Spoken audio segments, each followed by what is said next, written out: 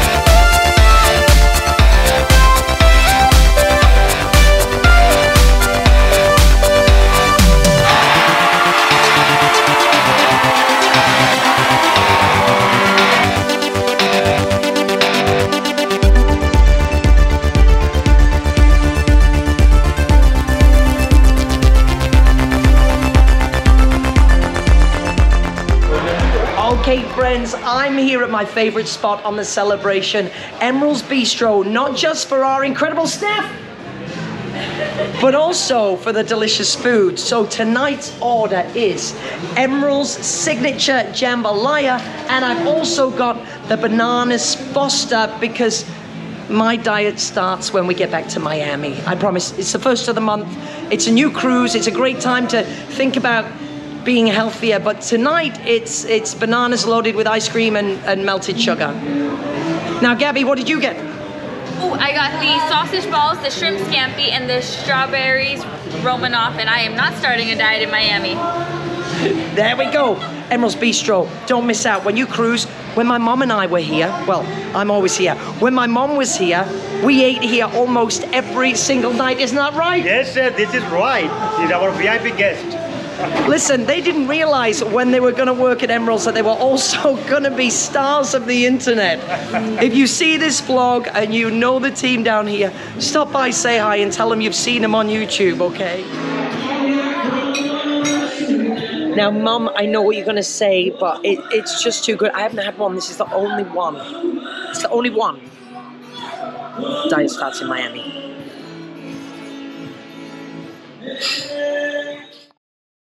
And welcome to my little cruise director cabin office space here on the celebration.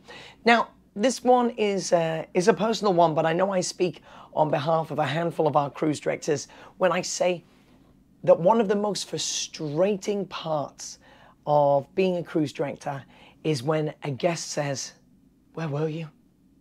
These ships are huge, especially these XL class ships, Mardi Gras, Celebration, and Jubilee. But that's not to ignore the fact that Vista, Horizon, Panorama, Venezia are also massive.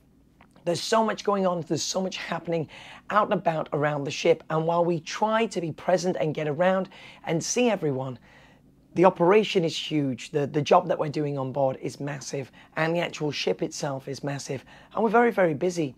Just today, I received a comment on my Facebook page from a wonderful guest, and it comes from a place of love. Don't get me wrong. They reached out to me and said, "We haven't seen you." Now, I replied and I said, well, this cruise, I don't know how you haven't, because since the start of the cruise, I host the Sail Away Party, then Activate the Fun. I pop into the comedy club to say hi and to connect with the comedians and make sure the host's okay. The next day, I host The Wave. That's our morning TV show. Our Fun Ashore, Fun Aboard presentation. Then I head on over and I do our Diamond Luncheon, as you saw in the last vlog. If you didn't see it, skip on back. I was going to say rewind. It's not in this video. Skip on back and watch that one. I do our Dr. Seuss Palooza parade and story time into our Family Feud live auditions. Then we've got an event called Let's Celebrate. Now, sometimes I can, sometimes I can't attend. This week we had a conference call and I unfortunately couldn't make it, but I tried to pop up at least once a week during the cruise to Let's Celebrate. Then in the evening, our captains welcome toast, 2 Love and Marriage shows, and an 80s rock and glow party. And that's just like the first day and a half of being on board.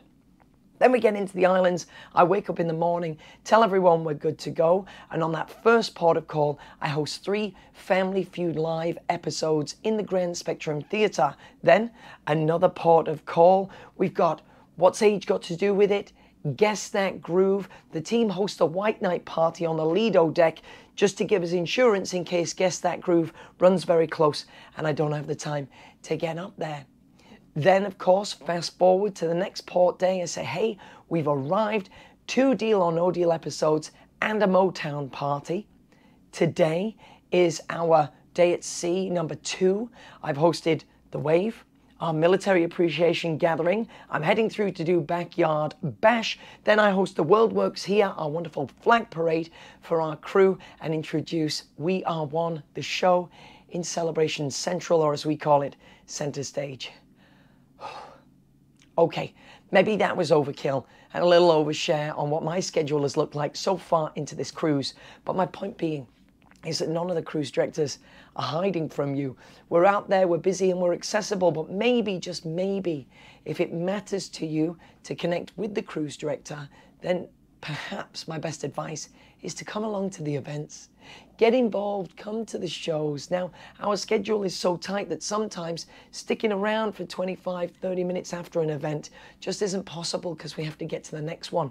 But today, I finished our military appreciation gathering at about noon, and it wasn't until 12:45 that I made it to my cabin to make the announcement to tell everyone what's happening around the ship when I should have made that announcement at 12. A little naughty, but my point is, I'm out there, I'm wanting to give my time to our guests. I don't know, perhaps this is just a reactive video because I'm feeling guilty that I couldn't be everywhere and be everything to everyone on such a huge ship.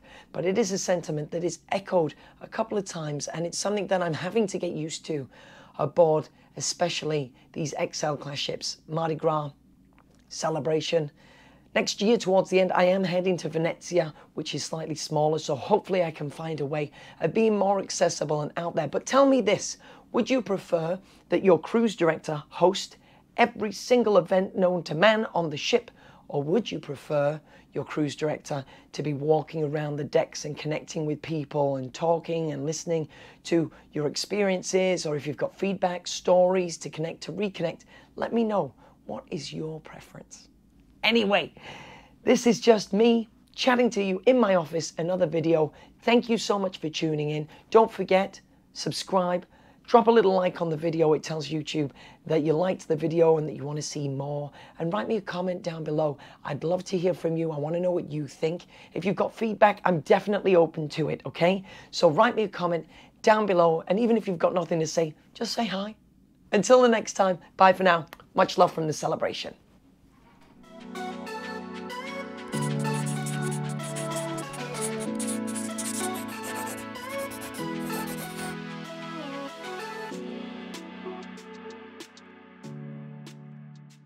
And before I let you go, I've got to show you this.